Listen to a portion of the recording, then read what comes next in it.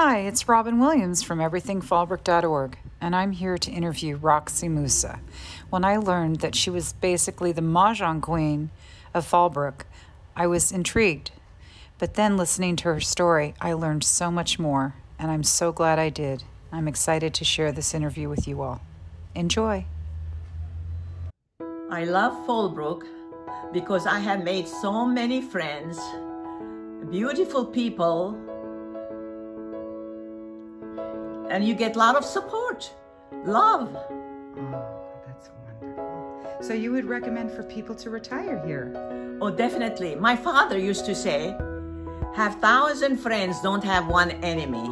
And I feel I'm blessed to be in Fallbrook. Oh, that's wonderful. My name is Araxy Moosa. I'm a registered nurse.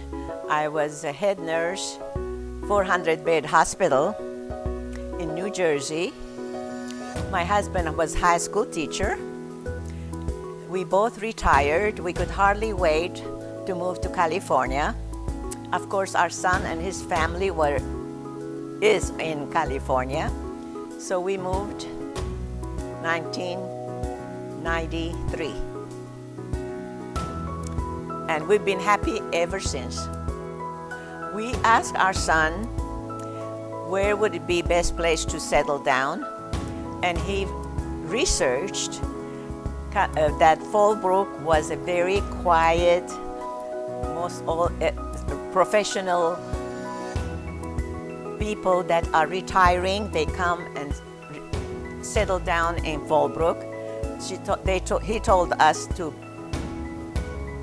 settle in Fallbrook. I have made so many friends, unbelievable. I came from Lebanon. I worked in American Embassy in Baghdad. I went to the consulate one day. I said his name.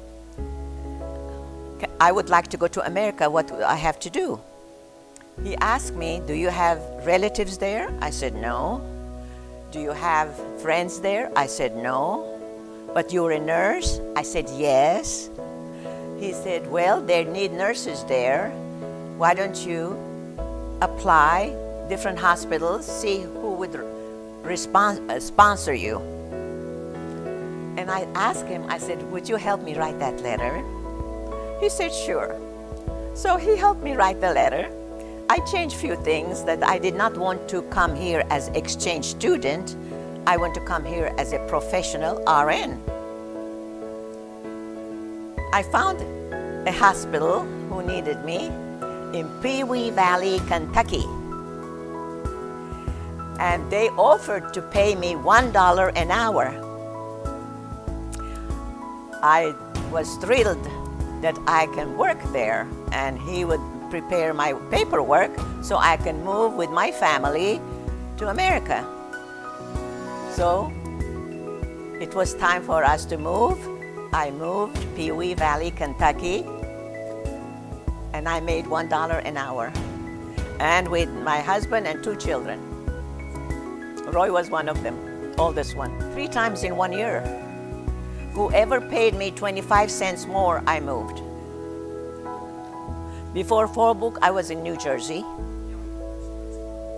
Yes, I was a supervisor 400-bed hospital for years, till I retired. When I first moved, all of a sudden, I felt like I'm missing something because I wasn't working.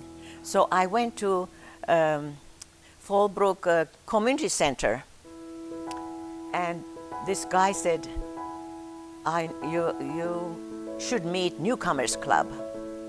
So I joined Newcomers Club, and then I joined every club in Fallbrook. Garden Club, Women's Club, Quilt Guild, you name it, I joined. Oh, when I joined Newcomer Club, they said, Roxy, we're going to go to Pat's house. I said, what's there? They said, there's a game, a Chinese game, we're going to teach you. I said, oh, okay. So we went to her house. There was one teacher for 12 people. I said, how could this be? This game takes, a table is 4 people, one teacher. That's ideal, but not 12 people, because we didn't know what to do with the tile.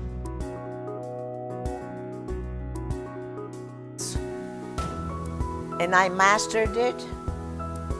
I learned it. I said, someone has to teach this appropriately. I bought the Mahjong book and I learned, mastered it, and I started teaching.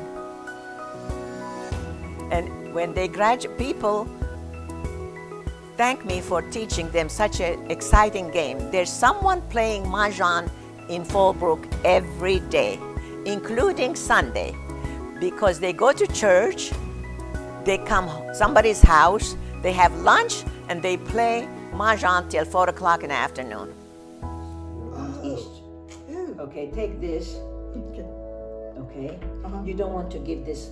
Every smart woman knows. You don't want to give her this. Oh. Okay, you give. I'm getting it, yes. Okay, you give her that one. All right. It's not theirs. It doesn't Okay. matter. Okay, All right. say ding dong number 1. Ding dong number 1. 2. 2. Oh, okay. Okay. Okay, now, which is your stronger, my darling? Every Now we smart woman knows. Actually, it's word of mouth. I never put an ad in the paper. Word of mouth. As the ideal way is one person, if she's interested, she should have 4 friends that are interested also. Because after you learn, after 6 lessons, you really don't know everything. You have to practice, practice to master it.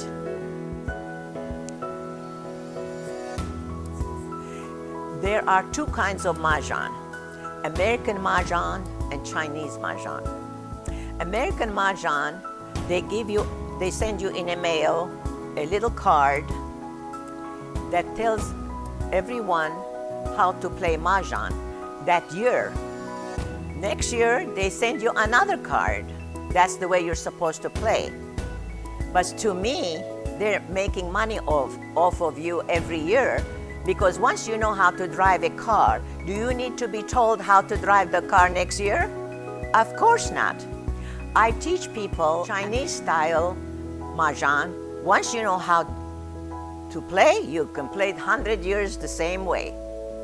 And if you look in a computer about Mahjong game, the benefits of it, it is tremendous. It prevents Alzheimer's, dementia, because they advise you, it improves your personal interaction, you need a lot, and brain exercise.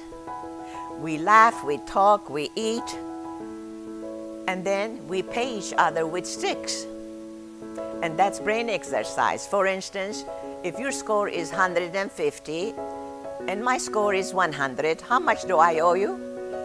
50, of course. So everybody walks out of my house laughing, talking, how much they're enjoying. By playing Mahjong, it stimulates your brain and it prevents Alzheimer's and dementia.